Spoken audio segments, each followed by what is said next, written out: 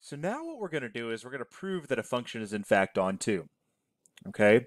So we're going to start out with this definition. So a function f from a to b is called onto, or a surjection, if and only if for every element b belonging to b, there's an element a belonging to a with f of a equal to b. Okay? And we talked a little bit about what that means. That means that basically that our range is the entirety of our codomain. So first, what we're going to do is we're going to let b be an element of the codomain, right? Any element of the codomain. So it's going to be arbitrary. That actually allows us to make a statement that every value b is going to do this. Then we're going to set f of a equal to b. So our function f of a equal to b. Then we'll use some algebra to solve for a. And then finally, we'll make an argument that b is in fact an element of the domain. Excuse me. And that should be, in fact, that a is an element of the domain. So let's take a look at an example. All right. And we'll work through this. So let's take, for example, we've got f, r into r. And we'll define f of x is equal to 3x plus 1, that example that we used earlier, this linear one. Okay, now what we're going to do first is I'm going to let b belong to r. Here's the codomain. Okay, so b belongs to r. Therefore, and we'll let f of a equal to b. Okay, so that means 3a plus 1 equals b. All right. Now, 3a plus 1 equals b implies that 3a equals b minus 1, and that a equals b minus 1 divided by 3. Okay? Now, a couple things that we want to get here. Since we aren't square rooting, basically the restrictions that we would have inside of the real numbers, pretty much. I mean, like, we're not taking the natural log of anything either. That's another one that actually would be kind of problematic for us. Since we aren't square rooting or dividing by 0, that means that a belongs to r.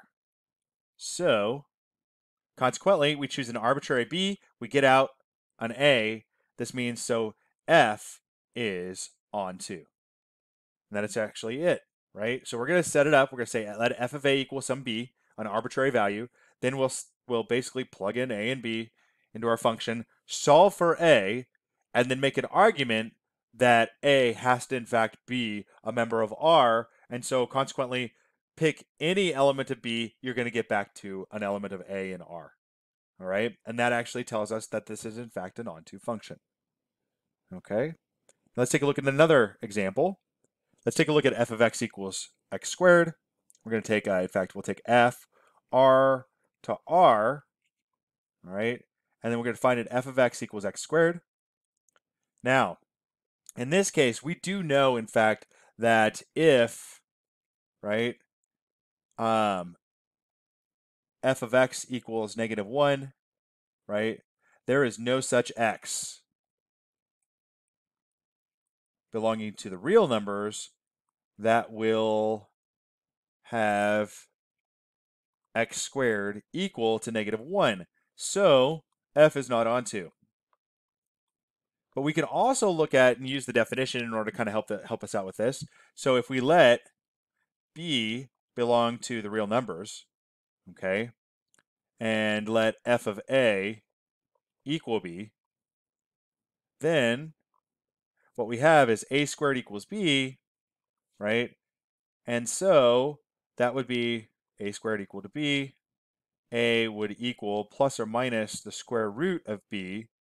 But if b is less than 0, then a does not belong to R.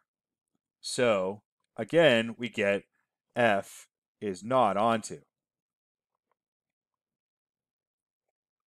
Right? And that's basically saying, okay, well, we had that same issue that we had before, right? If I pick a certain b belonging to R, okay, and we said let b belong to any in R, if I chose the right b, in this case, -1, -5, any negative number, I'm going to get a not belonging to R, so consequently this is not in fact onto. There we go, another problem, okay? Let's take a look at one more example, one that you may not be thinking about, but that actually is really important. Let's take, for example, we're going to take f r into r, okay? And we'll define f of x as equal to e to the x, Okay, so that's the exponential, right, raised to a power. Okay, and I'm going to draw a picture of it so you can kind of get a sense of what it looks like in case you've forgotten. That's basically that. That's my exponential. And what we know is that as x gets negative, okay, and it gets bigger and bigger and bigger negative, what we get is that e to the x, or f, gets closer and closer and closer and closer to 0. All right. What e to the x never is e to the x is never negative, right? And so remember our codomain R, okay, our codomain R is in fact is the group that we're picking from, right? That's going to be picking our B's. Yes? Well, that's a little problematic. That's going to be a little problematic. Let's actually take a look at that when we try and prove. We're going to let B belong to R, okay? And we'll let f of A equal to B, okay? So that means e to the A is going to equal B. Now, if you remember, what we need to do in order to isolate A is we're going to take the natural log of both sides. All right, and so this gives me A, natural log E is equal to the natural log of B. All right, and A equals natural log of B. Well, now we have a problem. The problem here is this, is that for A to be defined, so if B is in fact less than 0, then no such A exists. Hence, F is not onto. Now, if I were to restrict the domains, or restrict the domain in this case, let's say, for example, I take F, R, into just R, the positives, all the positive values, that is not even including 0, then what I actually in fact have is an onto function. E becomes onto because the only values that I could choose for B's are all non-negative, right? So in this case, when I go back to look at this, I see, oh, wait. Well, before the problem was that A, to be defined, B had to be greater than 0, right? Because natural log of B is undefined when B is 0 or lower, right? Well, in this case, the values that I'm picking for B are only positive, and so consequently, I get a value for A every single time. All right, and so that's how we prove that something is in fact onto, and that kind of helps us to kind of think through what it means to be onto. Okay, so just as a quick review, right, to prove that a function is onto, we let B be an element of the codomain. It's an arbitrary element. Then we set f of A equal to B, and I say that by saying let f of A equal B. Then we solve for A using some algebra, and we make an argument that A is in fact an element of the domain.